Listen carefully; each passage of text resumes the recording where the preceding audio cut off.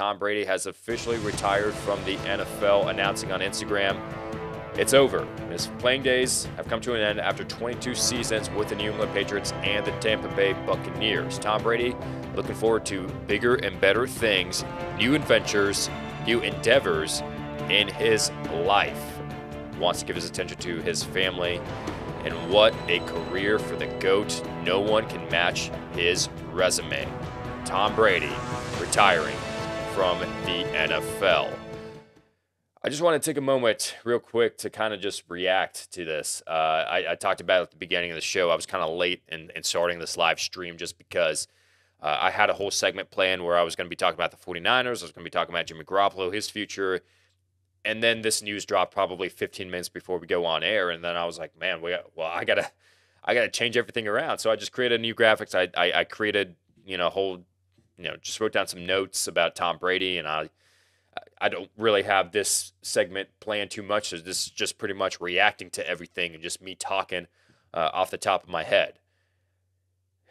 I started watching football in 2006. I remember the first game that I ever watched was a Manning versus Manning matchup, the first Sunday night football game that I've ever watched. It was the Indianapolis Colts versus the New York Giants. I was 13 years old, and this is the reason why it got me into football, this game, because I saw commercials for it. I saw that NBC was promoting the Sunday night football thing. I was like, oh, okay, I've never been a fan of the NFL. I never watched football, but the storyline seemed pretty cool. Like, it's brothers versus each other, facing off. Yeah, I'll watch that. So that was the very first game that I watched. It was week 1 of 2006. And then after that, I was hooked. And I watched almost every game right after that.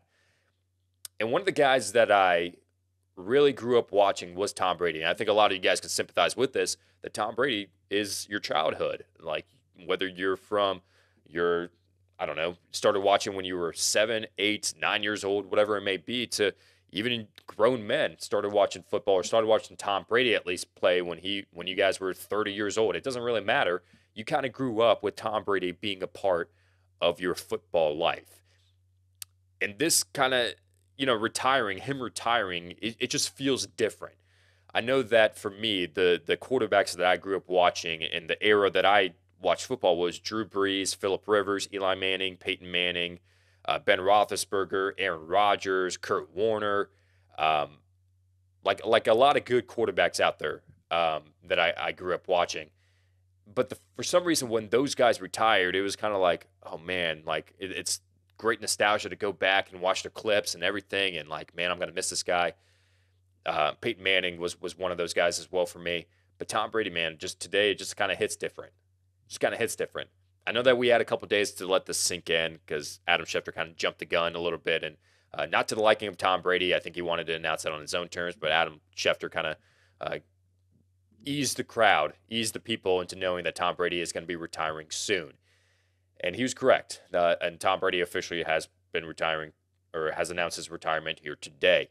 I want to go ahead and hear what you guys feel about Tom Brady in the comment section down below. Like, definitely leave your thoughts on, like, hey, what's your favorite Tom Brady memory? What are your thoughts on Tom Brady retiring? Even if you want to get more on like a analytical standpoint and just be like, all right, Tom Brady gone. Let's look to the future.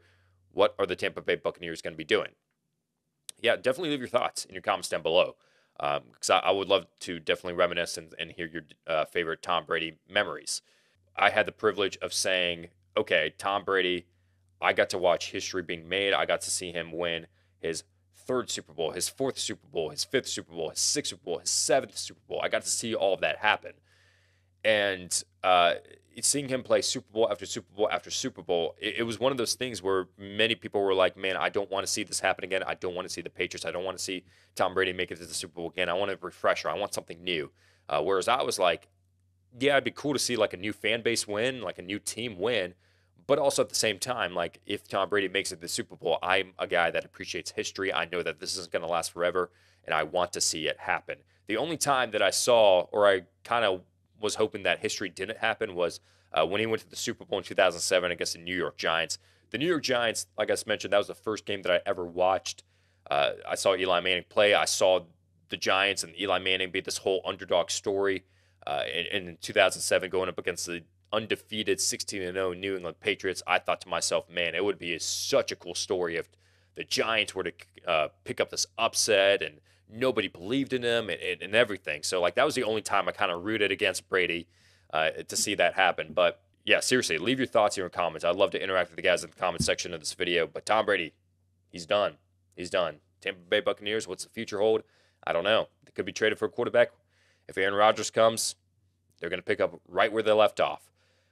They have a lot of faith in Blaine Gabbert taking over as a bridge quarterback. They've said this before. They're okay with Blaine Gabbert.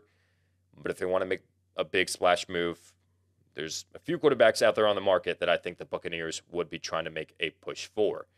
But yeah, Tom Brady, gone from the NFL. It's over. The end of an era.